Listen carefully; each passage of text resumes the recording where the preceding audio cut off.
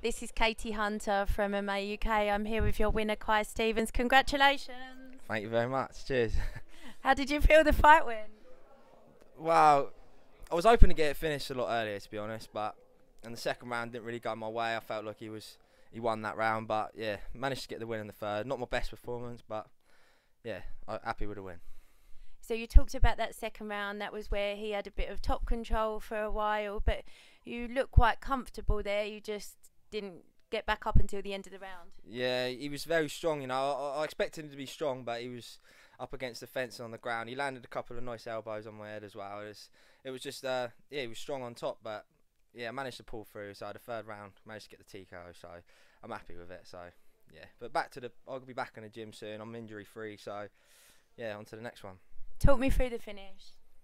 Oh, so wow, yeah, I saw the overhand right landed, and I see it hit him, and I went to throw. I'm pretty sure I went to throw a head kick after, and it completely missed. I thought, so I had to just pressure a little bit more, and then yeah, he caught him again, and as he went down, I just finished with the punches. That third round seemed all yours. There were a couple of times where I thought it was over, and then there was the combination that finished it. I say when you're in the pro ranks, like obviously the longer rounds, you just got to try and stay composed a bit. I could have rushed in, but the third round we had a couple of tough. The first and second round was fairly tough, so I was feeling it as well. I didn't want to rush in. I wanted to stay composed and didn't want to blow myself out. But yeah, I thought my composure was alright. Does it feel a big jump moving to pros and moving to those 5-minute rounds?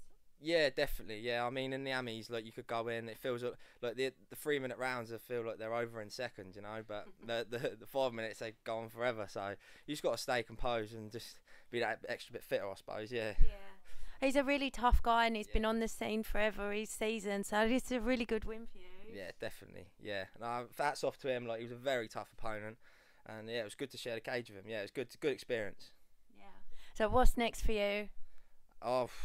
Wow, we'll see what happens. I want maybe try to get one in June, July time. If not, have the summer off. I'll still be in the gym training, but it'll be probably September, October time. Get back ready, fight shape again. But if I can get one in June, July, if one comes out, I'll be happy to take it.